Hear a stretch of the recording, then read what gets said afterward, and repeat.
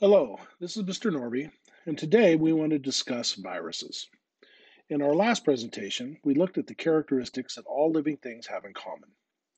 And at the end of that discussion, we asked the question, should a virus be considered a living thing or a non-living thing? Our learning objectives for today, first we want to identify the kingdoms of life, want to explain a model for the structure of a virus, want to explain how viruses reproduce, want to describe what happens after a virus infects a cell. We want to explain how viruses cause disease. We want to clarify whether a virus is living or non living. And so let's start with the kingdoms of life. Most scientists break life into classification schemes, with the largest scheme being the kingdom. And most scientists agree that there are five kingdoms. There are people who will debate that bacterium should be separated into two distinct kingdoms. I'm a traditionalist, so I like to go with a five kingdom system. I think it's a little bit easier and it's not worth splitting hairs over. Um, the first kingdom are the Monera, which are the bacterium. And if you remember, these are all prokaryotic organisms. They're simple organisms. They're small. They're single celled. They have a membrane. They have some cytoplasm, some genetic material, and some chemicals like ribosomes to help build proteins. But there's not much to them. If you are a six kingdom person, you could separate bacteria into archaebacteria and eubacteria. Archaebacteria are the type of bacteria that live in extreme environments like hot springs and at the bottom of the ocean near hydrothermal vents. They use heat energy to convert chemicals into carbohydrates for their own energy. Eubacteria are the other types of bacteria that work on normal processes of converting chemicals into carbohydrates. All the other kingdoms are what we call eukaryotes. And these are made up of cells that have very clear membrane bound organelles, a very distinct nucleus. They are much larger and considered much more advanced organisms. Grouping them further, the protista or the protists were first identified as a member of a kingdom identified by Anton van Leeuwenhoek when he was looking at pond water and found these little creatures swimming around in the pond. And if you remember, he described them as wee little beasties or animalcules. Fungi are also a kingdom, and they include things like mushrooms, which most of these members of our types of life are decomposers. They get their energy by breaking down organic material. Plants are part of another kingdom, and these plants typically they all have chloroplasts and are capable of a process we talked about earlier called photosynthesis, where we use the energy of light to convert chemicals into carbohydrates. And finally, we have animals, which are what you and I belong into, and we need to get our energy from eating green plants or fungi or something like that. The discovery of viruses happened a little over 100 years ago, about 130 years ago. And our understanding of viruses is growing every day. In fact, it's growing a lot right now because people are rapidly trying to understand them more so now than ever before. But it started in 1892 when Dmitry Ivanovsky was working with a thing called the tobacco mosaic virus. And basically, this was a disease that was killing tobacco plants. And what he found was when he ground up some of these plants that had this disease and created a juice extract of that, and then put it on the cells or on the leaves of healthy tobacco plants, they started to get sick with this disease and die. The next person was Martinus Bernacek, who coined the term virus when he was trying to understand this tobacco mosaic virus. And he said that there's some type of poison involved in this, and we'll call this a virus.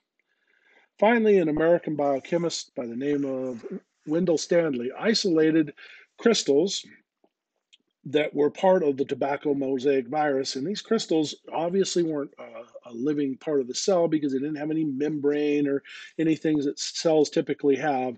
And so we knew that this was something that was of interest and something that we needed to find more about. So if you look at the structure of viruses basically have 2 to 3 different parts. They have a protein coating called a capsid. And then they have some genetic material. Now, that genetic material can be some type of nucleic acid, whether it be DNA, deoxyribonucleic acid, or RNA, ribonucleic acid. Some bacterium around the capsid also have a lipid type of membrane coating. But for the most part, this T4 bacteriophage here shows a capsid, which has all the little proteins on the outside, the DNA in the middle. We have this rod-shaped tobacco mosaic virus, which takes a little bit different shape. It's an RNA type of virus. We also have the influenza virus, which are family of viruses, which are another RNA virus. And these are more spherical in shape. And if you notice, these viruses are really small. In fact, they're so small you can only see them with an electron microscope. And these pictures at the bottom um, show actual images of viruses taken with an electron microscope. They're colorized, but that's a computer enhancement because remember, electron microscopes only produce images that are black and white. So let's look at viral reproduction. A virus basically needs a host. It can't reproduce without it. And because it harms the host most of the time, it's considered a parasite. Now, the fact that living things, one of the characteristics of all living things is that they are capable of reproduction or have come about as a part of reproduction, leaves this question: is a virus living or non living? Yes, reproduction is involved, but the virus is not the one reproducing itself. It needs something to help it along the way. But the people who will argue that viruses are a living thing will say, you see, they're capable of reproducing, but not really because they don't do it on their own. How do viruses work? Well, a virus is very similar to a computer virus. In fact, the term computer virus was generated when people started hacking computers, and it was attacking computers very similarly to the way biological viruses would attack cells. And basically, there's some type of a virus of any type, whether it be a computer or a biological virus, have some type of code. In the case of the computer virus, it's a computer code. In a biological virus, it's a type of nucleic acid code, whether it be DNA or RNA. It gets introduced into the host. In a computer, it's introduced by either a spam or an email attachment or some nefarious website that you open up. In the case of a biological virus, the virus attacks the cell, introduces, infects the cell with its code. Once that's into the computer or into the cell, that code is copied, the instructions are carried out, and new viruses are released into the environment whenever possible. If you look at viral infections, there's 2 basic types. Lytic infections are viral infections that happen over a short period of time in a matter of a few days or weeks. Lysogenic viral infections are ones that take longer to manifest themselves. So let's look at both of those in a little more detail. Lytic infections start when the virus infects the DNA of a bacterium, or any type of cell for that matter. It introduces its genetic material into the host. That genetic material then starts doing what it's supposed to do. It uses the ribosomes to make proteins. It uses the cell's genetic material to reproduce its nucleic acid code.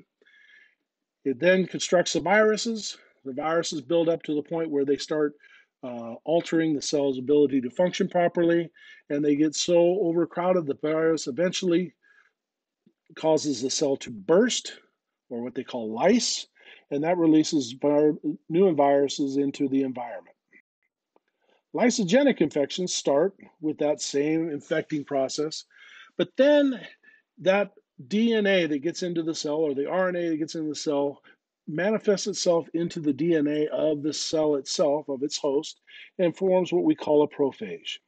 Now, once that's into the genetic material, the bacterium or the cell, whatever it may be, does its normal cellular processes of copying the DNA through replication, of dividing into new cells, and this process can continue for several generations before eventually it enters the lytic phase in which the virus is released into the new environment and or into the environment and the infection continues. Now let's look at a couple common types of viral infections. An RNA virus, like the common cold, is one that happens relatively quickly, where this genetic material is introduced into the cell.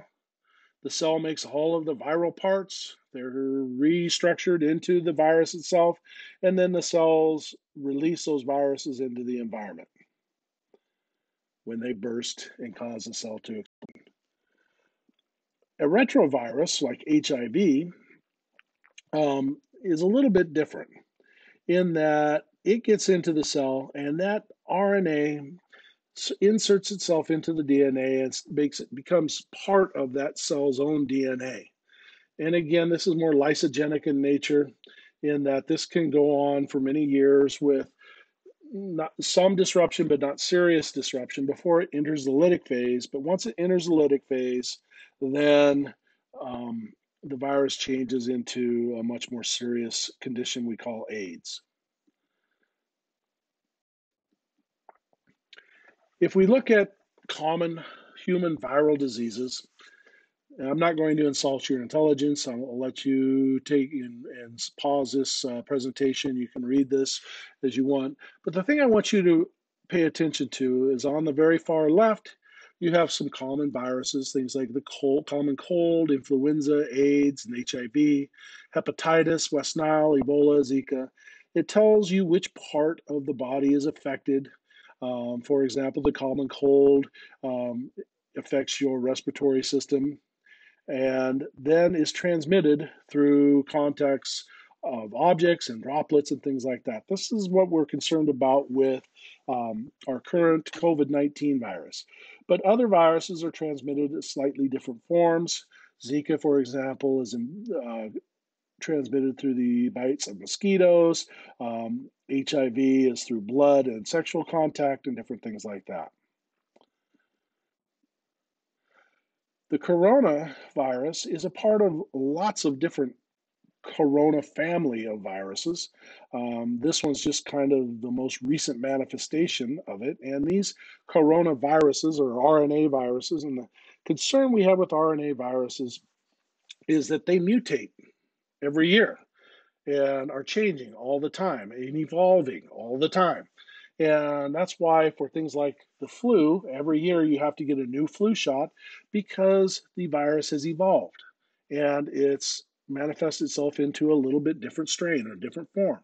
And every year, scientists are actively working to try to anticipate what this new type of flu or infection could be, and they make vaccinations, which basically allow your immune system to remember this infection because it's similar genetically to something that's serious.